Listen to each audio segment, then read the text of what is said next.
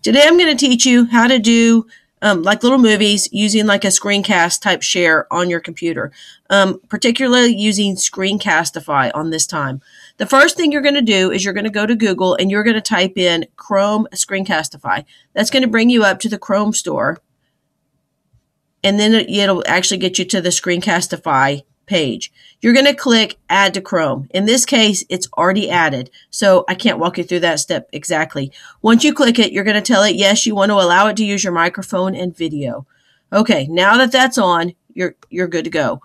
At this point, you're going to see, and mine actually has a little red recording because I'm actually recording this right now, doing your video, is this little movie strip thing. Once you click it, it's going to pop up, and it's going to ask you if you want to start recording. And click yes, you would like to start recording. The next thing it's going to ask you is what you want to record. Go ahead and close right here this internal display.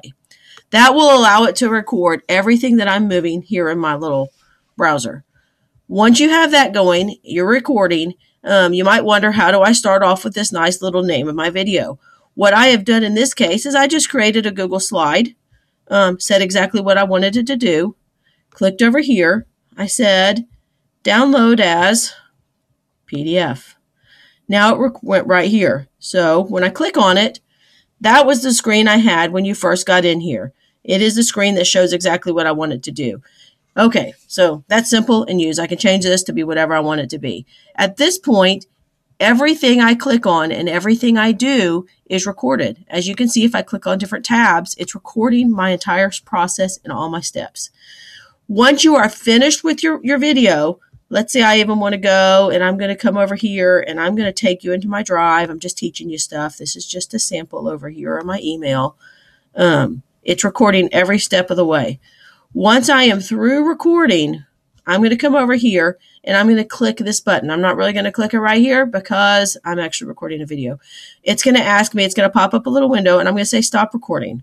Once I have stopped recording, I'm going to tell it, yes, I want it to save into my Google Drive. That way they're all here ready for you. It creates a folder for you called Screencastify.